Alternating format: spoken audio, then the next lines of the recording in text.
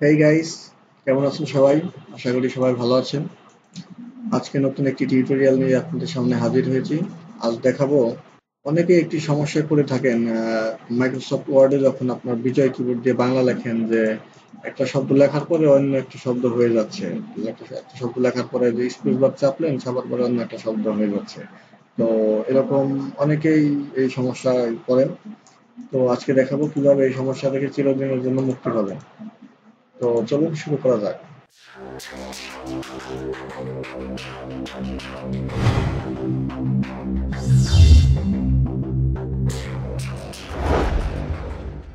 প্রথমে আপনার Microsoft word open করতে হবে। আমি ওপেন করলাম, আমার এটা মাইক্রোসফট ওয়ার্ড 2016।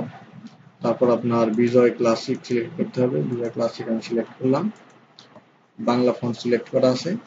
এখন দেখুন, আমি যদি লিখি আমাদের, দেখুন আমাদের চেঞ্জ হয়ে যাচ্ছে। আবার যদি লিখি মানুষ,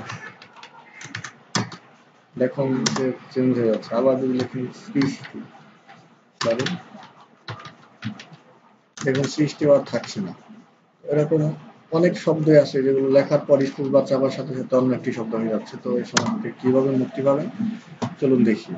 প্রথমে ফাইলে ক্লিক করবেন, ফাইলে ক্লিক করার পর অপশনে ক্লিক করবেন। এখান থেকে প্রুফিং এ ক্লিক করবেন। এখান থেকে অটো কারেক্ট অপশন, এখানে ক্লিক করবেন। এখানে ক্লিক করার পর দেখুন যে এখানে অনেক সব বক্সগুলো চেক করা আছে, টিক দেওয়া আছে, এগুলো সব আপনি আনচেক করে দেবেন সব বক্সগুলো।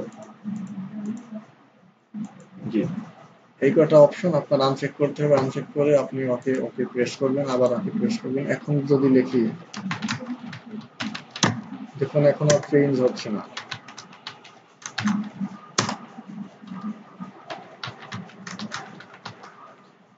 তো এভাবে এই সমস্যার সমাধান করতে হয়। আপনি আবার যখন ইংরেজি লিখবেন তখন আবার ওই বক্সগুলো আবার সব চেক করে দেবেন, কারণ ওগুলো আপনার গ্রামাটিক্যাল এবং স্পেলিং মিস্টেকের ক্ষেত্রে এগুলো প্রয়োজন হয়। তো ইংরেজির ক্ষেত্রে ওগুলো দরকার। যখন আপনি ইংরেজিতে লিখবেন তখন ওই ফাংশনগুলো আবার অন করে দেবেন, আর যখন বাংলা লিখবেন তখন অফ করে দেবেন, তাহলে আর এই সমস্যাটা হবে না। তো আশা করি বন্ধুরা বুঝতে পেরেছেন। যদি এরপরও আপনাদের কোনো সমস্যা হয়, যদি সমস্যায় পড়েন, তাহলে আমাকে কমেন্ট করে জানাবেন। আমি ইনশাল্লাহ আপনার সমাধান করার চেষ্টা করব। আর ভিডিওটি কেমন লাগলো অবশ্যই জানাবেন, লাইক করবেন এবং বন্ধুদের সাথে শেয়ার করবেন। এবং ইনশাল্লাহ আমি অন্য একটি পর্বে নতুন একটি ভিডিও নিয়ে আসবো। সে পর্যন্ত ভালো থাকবেন। ধন্যবাদ।